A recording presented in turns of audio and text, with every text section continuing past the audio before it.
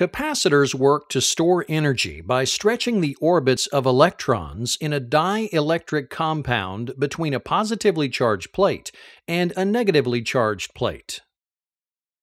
As charge accumulates on the positive plate, the electrons of the dielectric material gravitate toward the positive plate, distorting their orbits. The attraction of the nucleus to the negatively charged plate further stretches the atoms. This process of distorting the orbit of the electrons uses energy that then becomes stored in the dielectric material. A capacitor must be attached to a closed circuit with an energy source, such as a battery, in order for it to store energy.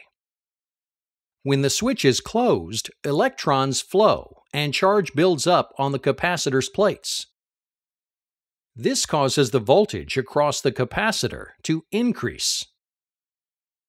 Eventually, the voltage across the capacitor will equal the voltage of the sources. At this point, the flow of electrons stops because the source voltage and capacitor voltage is equal but opposing each other. The capacitor is essentially charged. All capacitors charge at the same percentage rate. Based on the universal charge curve, after one time constant, the capacitor will have reached 63.2% of its potential, 86.5% after two time constants, and so on.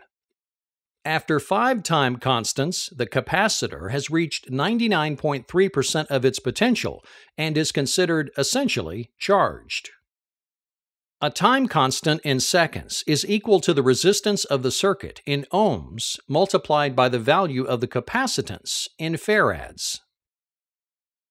For example, in this circuit, if you have a 1 megaohm resistor and 5 microfarads capacitor, the time constant would be 5 seconds. Therefore, for each 5 seconds of elapsed time, the capacitor will achieve its corresponding voltage percentage until it reaches an effective charge after 5 time constants.